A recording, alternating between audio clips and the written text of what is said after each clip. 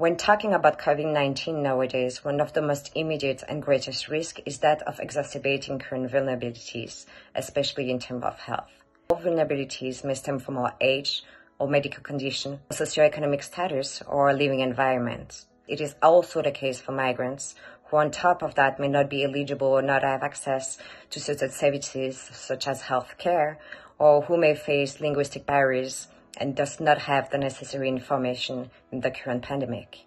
In terms of migrants' vulnerabilities, we think first and foremost of displaced population in crowded camps, living in insufficient sanitary condition, with insufficient access to healthcare, and where social distancing may not be feasible.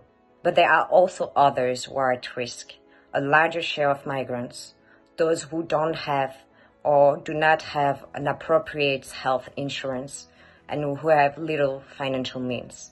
Some may be forced to continue working despite the pandemic and despite the risk for their health. Irregular migrants may have even more difficulties in accessing certain services, as support and care given by civil society organizations have been forced to close because of the country's lockdown.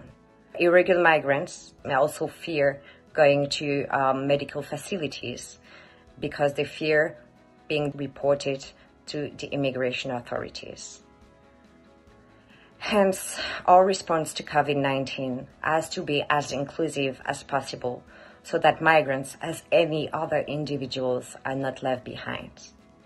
If you're interested to getting more information and analysis on the impact of COVID-19 on migration and mobility, please have a look at IOM's research analytical snapshots, which are available at